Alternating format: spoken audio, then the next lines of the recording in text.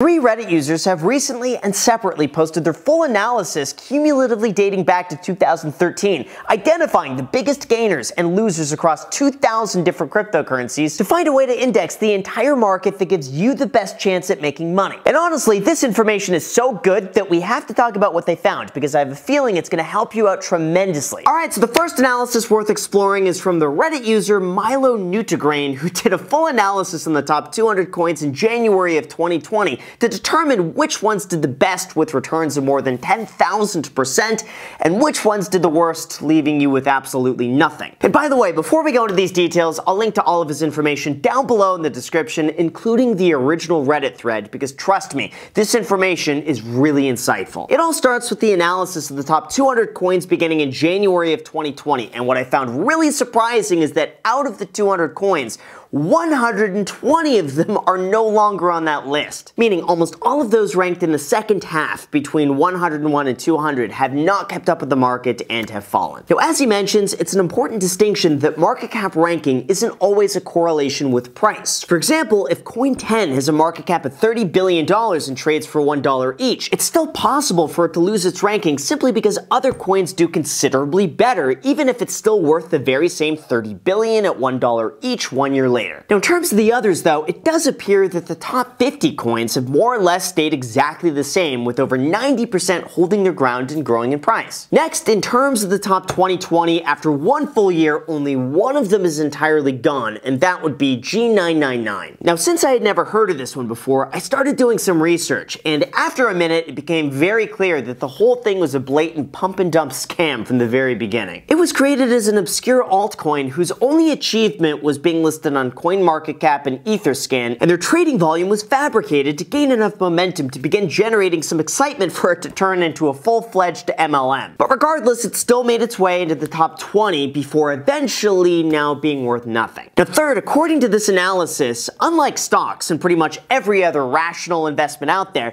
during this time frame it actually appears that diversification would have hurt and lowered your return. What's most interesting is that within the top 200, the majority of the gains were concentrated in the top two, or basically just Bitcoin and Ethereum. Even though the others certainly did well by most standards with an average return of about 1,000%, overall Bitcoin and Ethereum really carried the majority of the market, and you would have been best off just investing in those. Now fourth, since everyone typically hears stories about someone investing a few $1,000s and turning it into millions, the reality is only 5 have seen a return in excess of 10,000% out of 200 different options. Meaning, if you're randomly investing, you have a 2.5% chance at picking the right one, with the losers severely impacting your return. More often than not, the losers go down by a lot, and in this case, the average drop was anywhere from 90 to 100%, which is not good. Now sure, overall, had you bought into each of these 200 cryptocurrencies equally, you'd have seen an average return of 1,200%, which is nothing to sneeze at, especially considering that the S&P 500 was up 31% during that same time frame. But you would have done almost just as well by sticking with the top 2 and that's it. Otherwise, you're betting on the 1 in 50 chance that you're going to get a 10,000% gainer, with the risk, of course, of losing everything. But it doesn't stop there. The same user took it even further and analyzed the market over the last 4 years, beginning in November of 2017, right as the cryptocurrency market was about to explode, just to see how many of them are still around today and how much you would have made had you invested your money. Now, even though the total market cap has increased about 10 times from 231 billion to 2.6 trillion, only 8 coins have stayed in the top 30 from then until now. The second, what's also interesting is that Bitcoin's dominance is relatively unchanged, even though other options like Ethereum and meme coins have begun chipping away at some of that market share. And third, in terms of the other options within the original 2017 top 30 list, 10 of them have still seen a slight increase in market cap, although as other new options are introduced, they take over new spots and bump the old ones further down the list. But today, here's how those top 10 fared and what would have happened had you invested $100 in each beginning on January 1st, 2018. With Ripple, your $100 would now be worth $43 for a loss of 57% over the last 4 years. $100 in NEM would now be worth $15.48, an 85% loss. $100 in Ardor would be worth $18.57, an 82% loss. And since I'll save you the time of spelling each of these out one by one, here are the results. In total, you would have invested $1,000 and today you would have $7,522.62, which, let's be real, that's incredible, even though though 80% of those choices have lost an average of over 50%. So as we could see, with cryptocurrency, past performance is not an indicator that it will continue to do well in the future. However, what if there's another strategy out there that works even better? And that's what brings us to our second Reddit user, Joe4M. He runs a blog called top10cryptofund.com, where he tracks investments within the top 10 cryptocurrencies on a regular basis since January 1st, 2018. And as we're quickly approaching the 4-year mark, his returns and strategies should give us a lot more insight into exactly how and where the biggest gainers come from. See, instead of buying into the top 10 performers like we had just described, he decided to invest $100 into the top 10 coins beginning on December 31st, 2017, and then he just let it ride for the entire year. Now, just off the top of your head, how much do you think this experiment made him in the following 12 months? Do you think it's $2,000, $4,000, $5,000?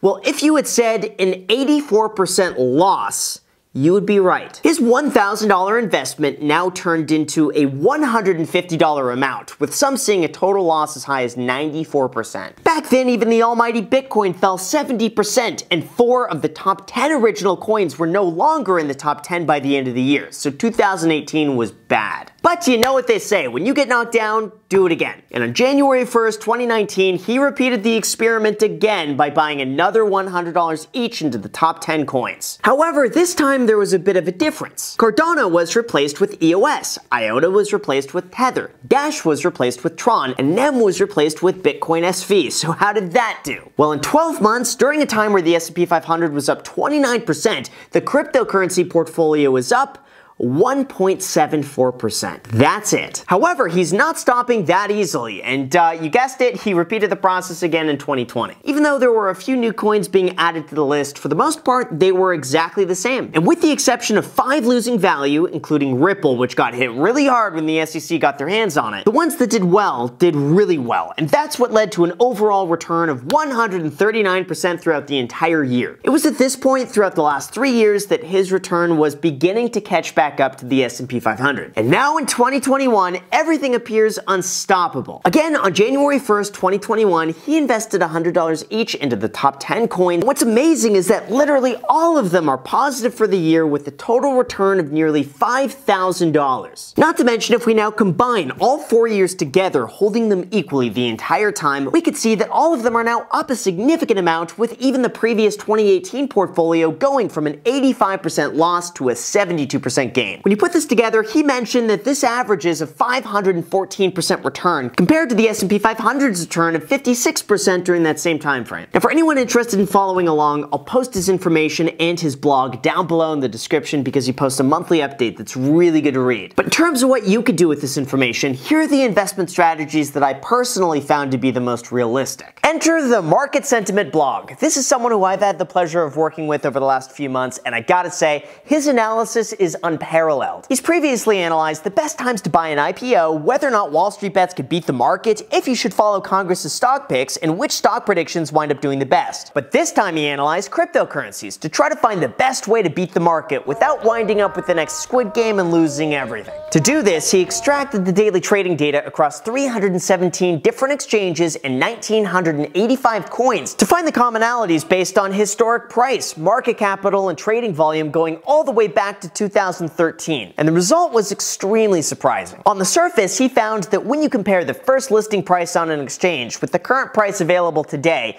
only 40% of them have gained value. That's it. So right off the bat, if you blindly buy into everything that comes available, expect about 60% of them to lose value or break even at the very best. However, even though only 40% of cryptocurrencies actually go up in value, as I'm sure you've noticed, the ones that go up do really well. And the average gain across the winners was 3,048%. Now, even though that sounds like a ton, what's even more interesting is how much of that is driven by a few outliers that just skyrocket to the moon. Because if you remove the top 1% of cryptocurrencies from that gain, your return drops down to 641%. And if you remove the top 5%, your overall return would be similar to investing in the S&P 500. That means even though 40% of cryptocurrencies go up in value, only 2% of those actually earn enough to push your return up higher than the stock market long term. And 98% of the time, you would have been better off just being a boring stock market index fund investor instead. Although in terms of a viable investment strategy to try to capitalize on that 2% that goes up a lot,